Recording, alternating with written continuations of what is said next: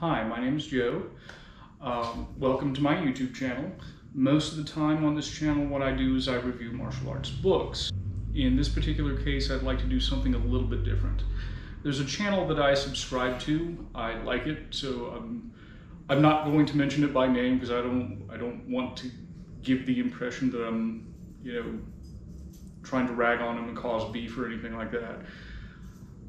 Recently, this instructor put out a YouTube video talking about the position known as the pensador in Kizhi fighting method, and pointed out, quite rightly, that from this position you have limited offensive options with your upper body tools.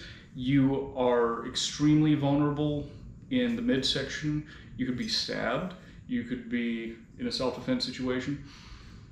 You are subject to being kicked in any kind of stand-up sparring. And if somebody's trying to shoot in for a takedown or a body lock, again, you're extremely vulnerable from that position. And I agree with all that. I think where I sort of diverge from the message he was sending out is that this position does have its uses. I think an issue we have in martial arts a lot of times is that we see a technique in isolation without really putting it in its proper context, and instead take it for whatever context we're looking for. In this case, this type of shelling up, covering up, it's used to cover and crash. It's not used for sparring. You're not gonna touch gloves with a guy, walk back 20 feet, and then come out like, let's have a boxing match. Unless you're Winky Wright, he sort of did that a little bit. So the purpose of this move is for rapid self-defense scenarios.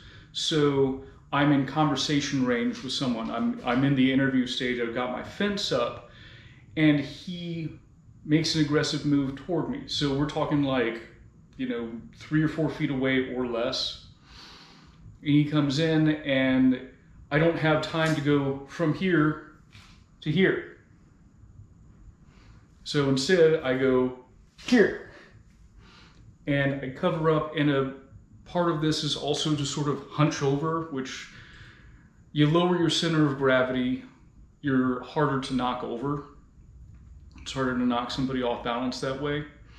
And you do help to extend the shell to some of your more vulnerable midsection targets. So there are several variations of this. I'm not going to cover them all now. If somebody wants me to analyze all the various covers and flinch responses, I'm kind of interested in doing that. We'll see, but the point I'm trying to make here is that this is meant for a very specific situation, and it's not meant for, are you talking to me? That's not what it's designed for. This is the purpose of this maneuver. And I don't think that this particular instructor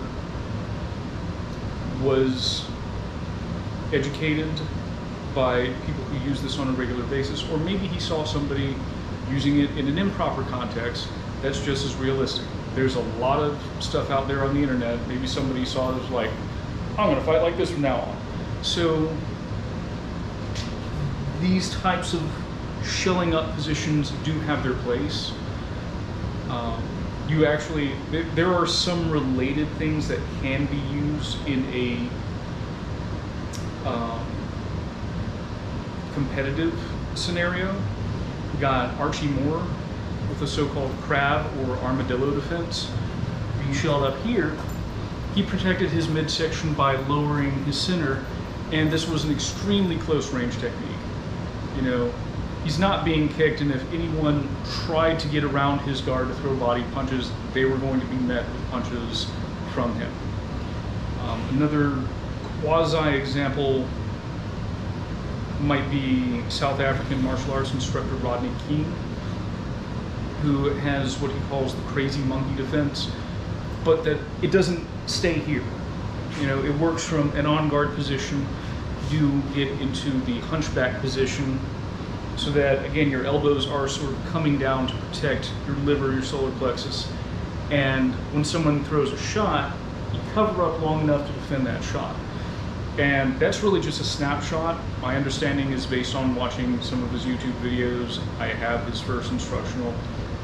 Maybe I'm not giving the exact way that he's teaching it these days, but my understanding of how it was being taught in the early 2000s was, again, this almost peekaboo-ish style. And when someone throws a punch, you cover, you cover. But then there are multiple ranges and multiple responses, so that's not the only thing that you do. So that's not really this sort of, you know, in Kizhi fighting method, it's called the pensador type of position, you know, or any of these other variations. But it's an idea that has made its way into some combat sports type areas. So with all that being said, to summarize, some stuff looks dumb. I think it's our job as martial artists to take a critical look at everything that we come across, but at the same time, part of that is examining what the exponents of things that might look a little sketchy at first glance are actually saying, you know, this is what we actually use it for, this is the context in which this technique is designed to work. So, in the future, I'm certainly going to try to do that, and I hope that we as martial artists collectively will also seek to get a bigger understanding of what other styles, other instructors are doing that make us scratch our heads at first. Thank you for your time. Please like and subscribe if you like what I'm putting out.